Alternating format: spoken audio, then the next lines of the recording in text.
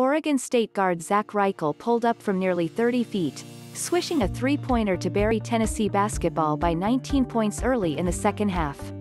Tennessee's vaunted defense was blitzed by a hot-shooting Oregon State team, and its offense took too long to show up at Indianapolis's Bankers Life Fieldhouse. The once promising Vols season ended with a lousy performance in a 70-56 loss to Oregon State in the first round of the NCAA Tournament.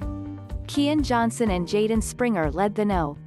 5 seed Vols, 18-9, with 14 and 12 points, respectively. No. 12-seeded Oregon State hit 10 three-pointers and dominated the Vols in the rebounding battle, 41-34. Tennessee, which was ranked as high as No. 6 in the Associated Press poll, never led Friday in a fitting end to an inconsistent season. Post-game press conference. Vols react to NCAA Tournament loss. Autoplay show thumbnails show captions. Last slide. Next slide. The three-pointer giveth and taketh away. Tennessee missed its first 9 three-point attempts Friday, as the Oregon State defense dared the streaky shooting Vols to win from deep. They couldn't, but Oregon State could.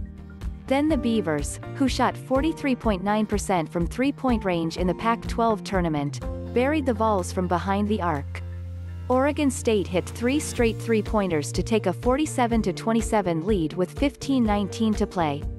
Oregon State was 7 of 13 on three-pointers in the second half.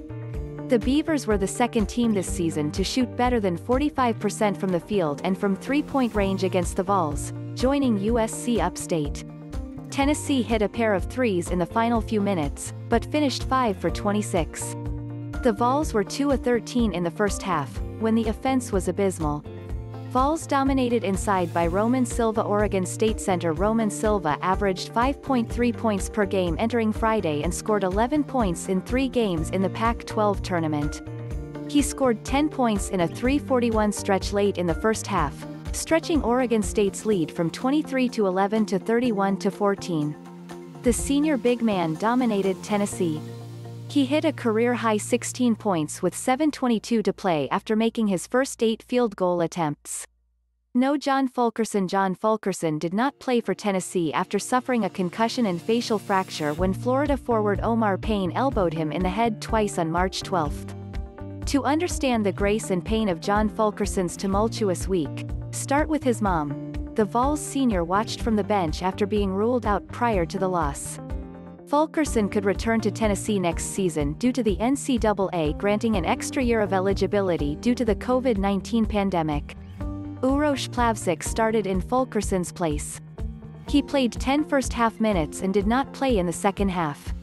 He had 1 point with 3 rebounds. Mike Wilson covers University of Tennessee athletics. Email him at michael.wilson@knoxnews.com and follow him on Twitter @ByMikeWilson. If you enjoy Mike's coverage, consider a digital subscription that will allow you access to all of it.